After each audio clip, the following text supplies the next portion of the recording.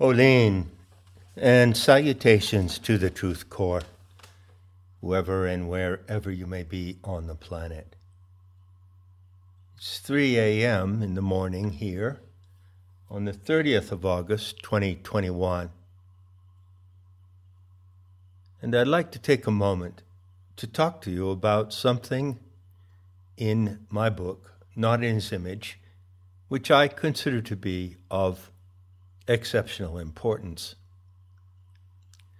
So, September 18th is the release date of the 15th anniversary edition.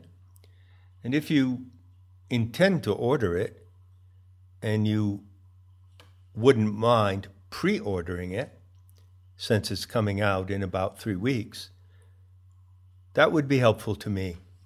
If Amazon receives 400 pre-orders, they put the book into another category. They apply different algorithms to it, and that promotes the book. So I'd be grateful if you did that, if you were inclined to use Amazon to purchase this book. Those of you in America can also acquire the book directly from my publisher, Chelsea Green. Also, it may be possible that some of you go into a bookstore now and then. I don't know, does this ever happen anymore? I myself must confess that I haven't gone into a bookstore for many, many years. I think the last time I went into a bookstore was in London, a long time ago. But if there is a bookstore that you go to and you can physically go in there and order the book through the bookstore, I would prefer that you do that rather than order it through Amazon. Of course, there is a dependence on Amazon for many things in the world today, unfortunately. And if that's the only way you can get it, well, so be it. Those of you who have read the original edition will know that I tackle quite a few difficult subjects in my book.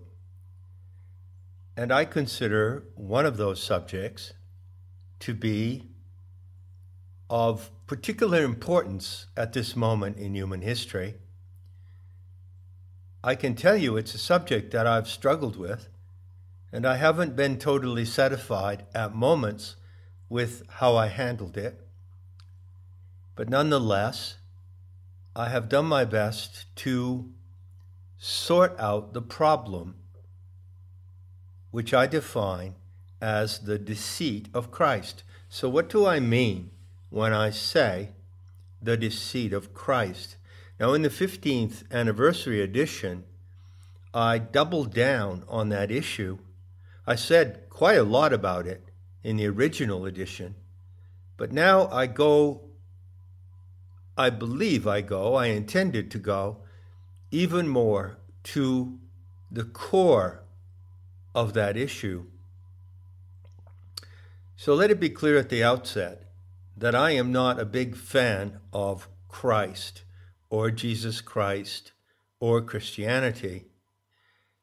I make no bones about that.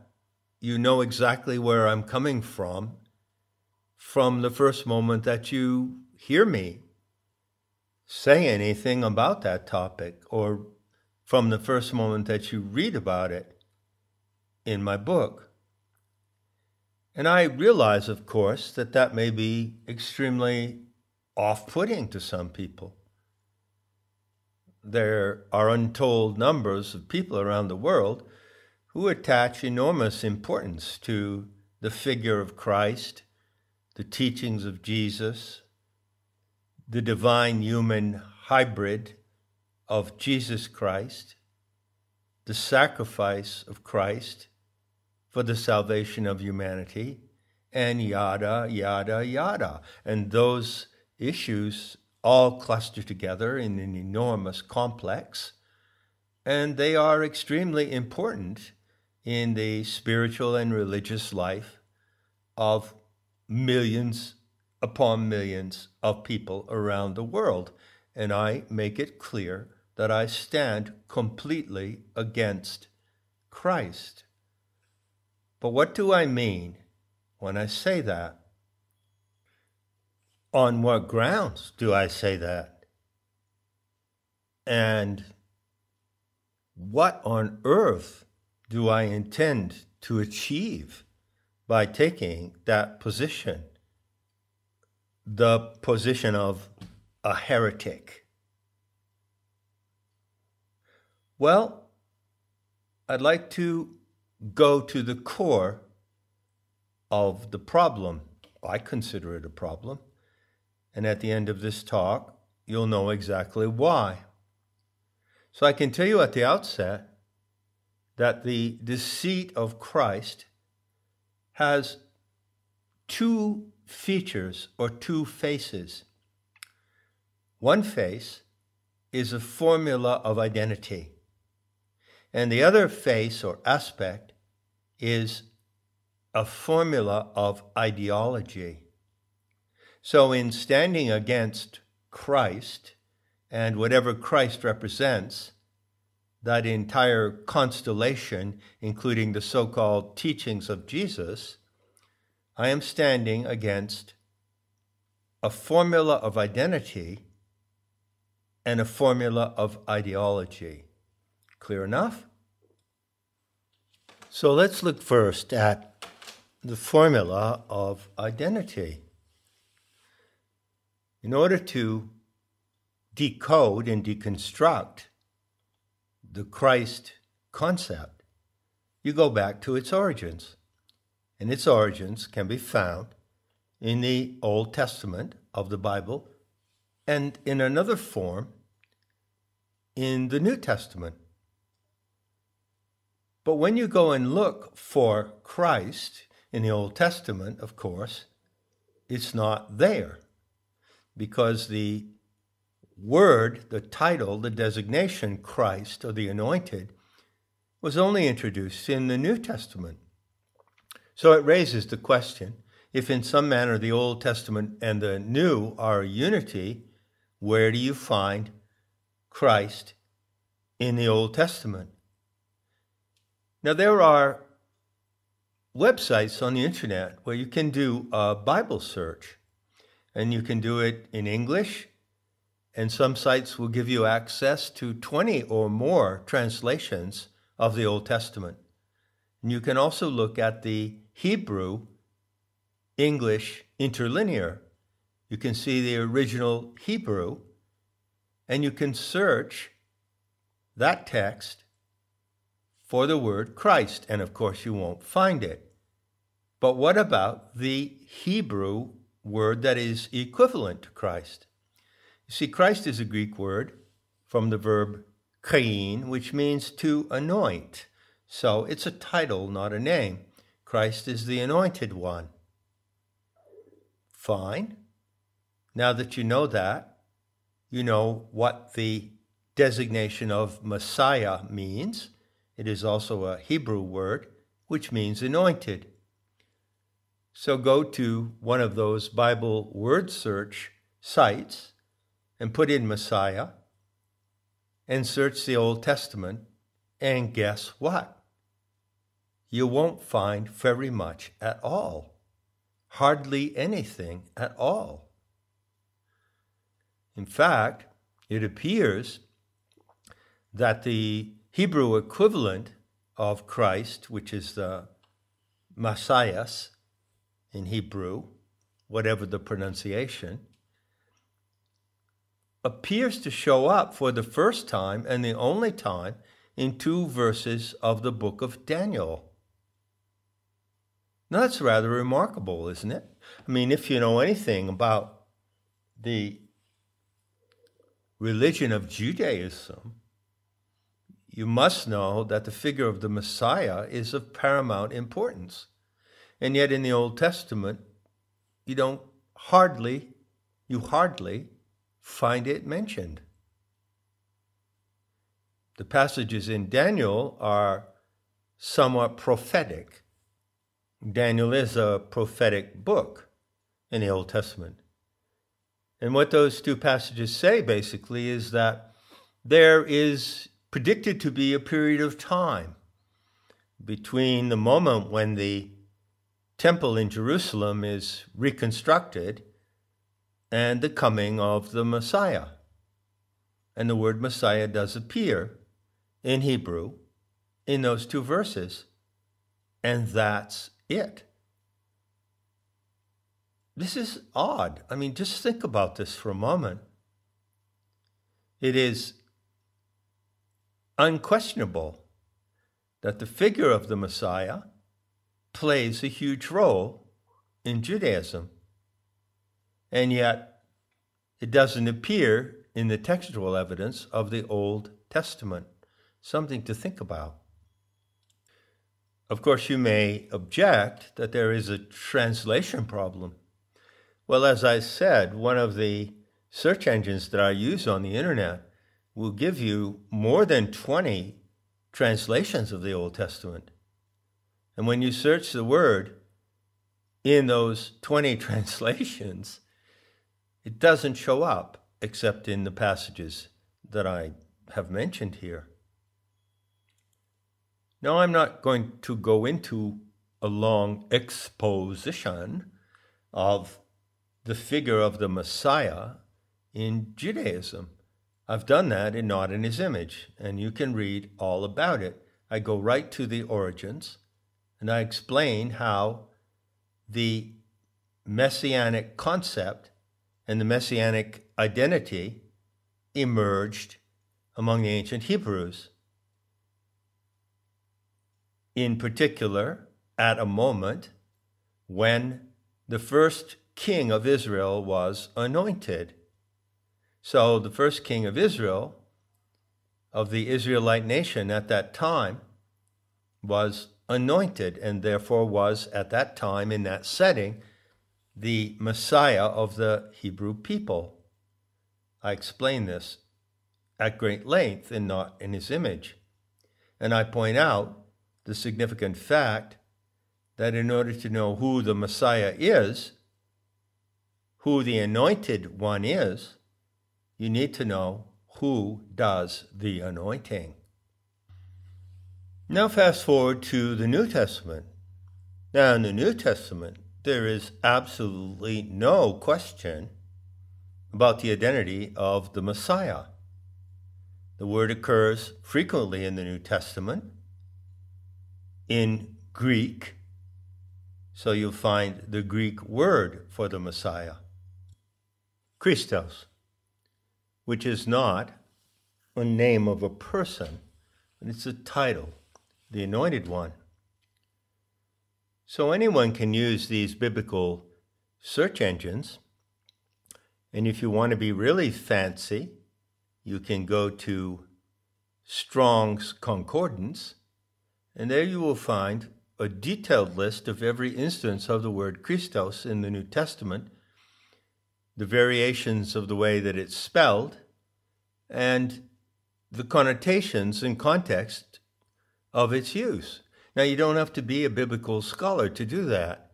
On the other hand, someone might say, well, if you're not a biblical scholar, and if you're not deeply versed in theology and the history of the Christian religion, you have no business poking around like this.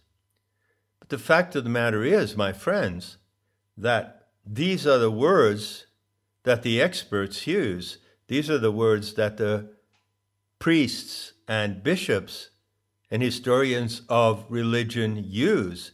And no matter how they use them, knowing where these words were originally used can be of value to you, because you can see that no matter how they interpret the word Christos, Messiah, in the New Testament, you can see exactly what they base their interpretation upon.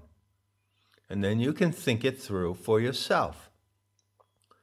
If you do so, you will come to the obvious conclusion that the New Testament states explicitly that someone called Jesus or Yeshua, born at a certain historical moment in time, agreed to be about 2,000 years ago, is the Christos, is the Messiah. Now think about that for a moment. You see, it's a formula of identity, isn't it? There was a man, a living man, a flesh and blood human being, born at a certain time and place, and he had a name in the language of his race. And what was his race, by the way? Well, I'll let you investigate that. And in the language of his race, Yeshua was a man with a name. But he wasn't just any ordinary man. As the New Testament tells you, he was the Christ. He was a divine human hybrid, Jesus Christ. Now, when you know that, which any one of mediocre intelligence can discover, then you know the answer to this question. Who invented Christ in the first place? And the answer is, in the New Testament, in the books of Paul. Paul the Apostle, who was formerly known as Saul of Tarsus. But when he was converted, he changed his name. This often happens in cult recruitment situations. And he became the famous Apostle Paul. And he is really the one who invented the identity of the divine human hybrid. You see. So it originates somewhere. It didn't just drop out of the sky. It didn't just crawl out from under a rock like a cockroach. Someone invented it in a particular time and place with particular intentions. So when I talk about the formula of identity, that's what I'm talking about. You can go right to the source yourself, and you can see where this formula of identity originated. Now I realize that my use of that expression, who invented Christ, could be offensive to some people. But I'm simply being direct and reasonable. And if you look at that question for a moment, you can easily see that it breaks down into two parts. One part concerns the historical identity of a man living in Palestine 2,000 years ago, and the other concerns the divine status attributed to that identity. So, most Christians who take the Bible literally as the revealed word of God or as an accurate historical record of events in the time of Jesus believe that there was a man, Yeshua, of a certain tribal or ethnic strain, didn't come out of nowhere, he wasn't neutral, he had a racial ancestry, and they believed that that man was a really special and unique case of all people, of all humans ever born on this planet. But look at that claim for a moment. What does that claim actually ask you to believe? Well, it asks you to believe that Jesus was born of a virgin birth, that he had a human mother, Mary, who was of a racial or ethnic identity, but he really had no human father. The Holy Ghost was his father. Some supernatural invisible spirit was his father. Well, if that's so, and many Christians believe that, then why don't you take the opportunity the next time you talk to a Christian who believes that, to ask them, well, if that's true of Jesus, is it also true of Thomas? And they might look at you in a puzzled way and say, well, what do you mean, Thomas? And you could respond by saying, well, the New Testament describes clearly that Mary, the mother of Jesus, had other children. So Jesus had brothers. And the New Testament also describes explicitly that Jesus was a twin, and his twin brother was Thomas. So how can it be that a virgin birth coming from the womb of a certain woman produces twins, Jesus and Thomas, but only one of them has the status of being the Christ? You've got to wonder how many self-professed Christians on this planet have even asked themselves that question. Do they even know the narrative of the Gospels well enough to know that the Gospels explicitly say that Thomas was the twin of Jesus? Funny thing about Christianity when you compare it to Islam, one of the fundamental rules of Islam, by the way, they both derive from the root of the Abrahamic religions, which is Judaism. So they're simply different versions of Judaism. But one of the fundamental contrasts, which is also a similarity between Christianity and Islam, is that Islam, in the first sentence of the Quran, dictates to believers that they must not question anything in the doctrine of Islam.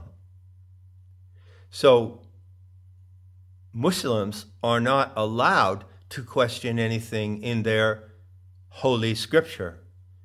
And Christians who are free to question their holy scripture are often so ignorant about it that they cannot even frame an intelligent question.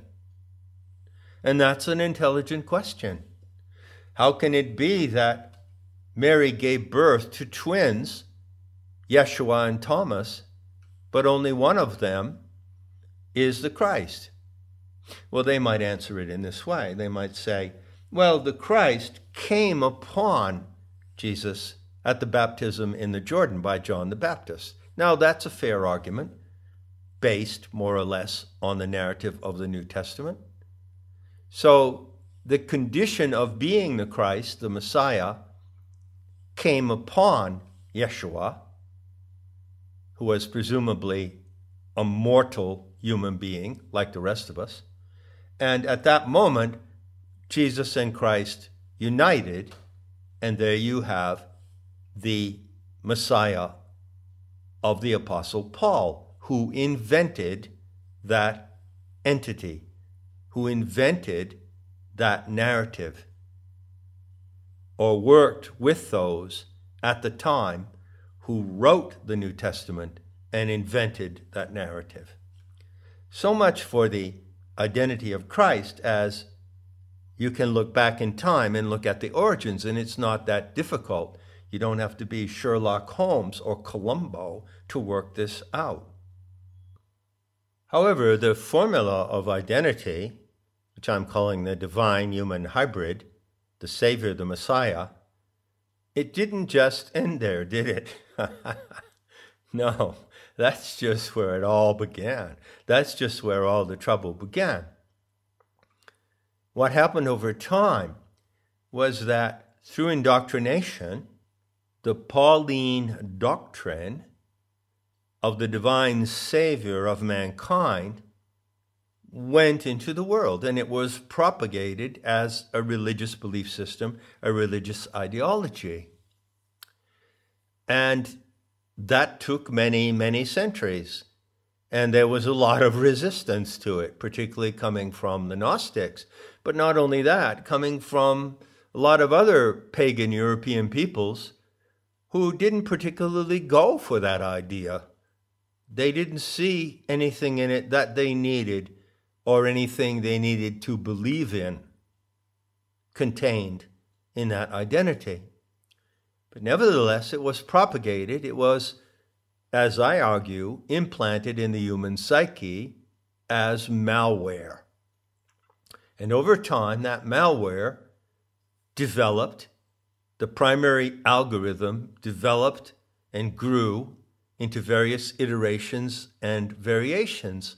And so it came about when you reach the 20th or 21st century that the identity of Christ operates in the human psyche as a key to human identity.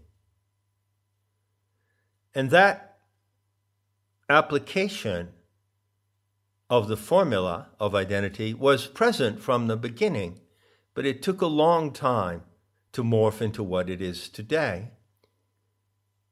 You see, there are Christians of all kinds of denominations, and there are even people who are not Christians who look upon the identity of Christ as something that points to their own inner identity. And they see a mirroring. So they see in Christ perfect innocence, perfect goodness, and the spark of a divinity. And then in turn, they see in themselves what is called the Christ within. And so they identify with Christ as a representative of humanity.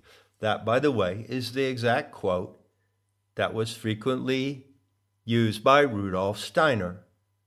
He defined Christ as a representative of humanity. So if you consider yourself to be a member of the human species, then you might identify in some way with Christ. Of course, you don't identify with the alleged original historical being, but you take that identity as a mirror of your own identity. Another variation of this trope, this meme, is Christ consciousness. Now, there are people who are not Christians as such. They may have no interest whatsoever in the Christian religion, but they argue very strongly for the notion of Christ consciousness. Doing so, they take the identity of Christ to represent a seed of divinity in us all. Christ within. So what is Christ within? How would it compare, say, to Superman within? Or Batman within? If you can have Christ within, can you have these other fictional identities within yourself, which in some way show you truly who you are? Those who are fond of this concept of Christ consciousness often point out that the word Christ is simply a term that's interchangeable with other terms such as Buddha or Krishna or the Sanskrit word Atman, meaning the self. So you have the Christ, Buddha, Atman in yourself, and it is believed to be the very foundation of yourself. So there is a higher self. There is a divine self, according to certain metaphysical propositions, which I entirely reject. And you identify that through these terms, Christ, Buddha, Atman. And what's the takeaway, my friends? Takeaway is a belief, a conviction, that in your innermost self, you are God or identical with God. It's a God complex. Do you enjoy that God complex? Do you like that idea? Does it give you a kick? Does it give you pleasure to think that we are gods? And the main reason why we're here, the meaning of life and the purpose of life, is to discover that we are gods. Do you enjoy that proposition? Well, that is the proposition that develops on the formula of identity based on Christ, or the Christ within. Now, as a Gnostic, I can tell you that I consider that conception of oneself to be totally ridiculous and delusional. It's really easy to conceive or believe or imagine things about yourself. But then how do you prove that those things are true? For instance, if you embrace the idea that you have Christ within, making you identical with God, and you recognize the Christ within others, then how do you behave toward others? Consistent with that belief, and that's all it is a belief. You see, the Gnostic view, what stands against that, which is the view I hold, is quite simple. You can believe anything you want about your innate divine identity, but how can you prove it? How do you act? Do you go around radiating love to everyone else and recognizing in them, when you look in their eyes, that they have in themselves the same presence of divinity that you have in yourself? Do you really do that? How's that working out for you? I'd really like to know, how's that working out for you? See, the Gnostics taught, as I do, that there is a spark of divinity in human nature. They called it nous, and that translates as intelligence. So according to the Gnostic view of the human condition, what is divine about you is not your identity. It's not your subjective sense of who or what you think you are. It's a faculty. It's your intelligence. And that you can prove. You can prove how intelligent you are. But you cannot prove by any action that you perform how divine you are. That is one aspect of the deceit of Christ. I see that I've run to half an hour so far, and I've only tackled one of the formulas that I defined at the beginning. So let's say I'll break it off here, and I'll pick up the second aspect of the deceit of Christ, which is the formula of ideology, in a follow-up talk. And I think I'll call that talk the evil of universality. Enough said, and I'll be seeing you in the beauty to come.